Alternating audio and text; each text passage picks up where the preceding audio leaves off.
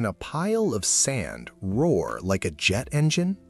This is the phenomenon of singing sands, and it acts as one of nature's loudest instruments. But contrary to folklore, the sound isn't caused by wind whistling through tunnels. It creates sound through the sheer friction of a dry avalanche. When a sheet of sand collapses, millions of grains slide over each other. However, these aren't just any grains. They must be perfectly round, polished silica. As they slide, they don't tumble randomly. Instead, they lock into a synchronized vibration, a process physicists call stick-slip motion.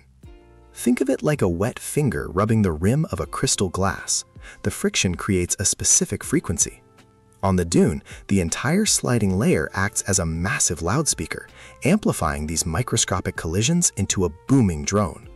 It's a reminder that under the right conditions, even loose, chaotic grains can find a perfect, deafening harmony.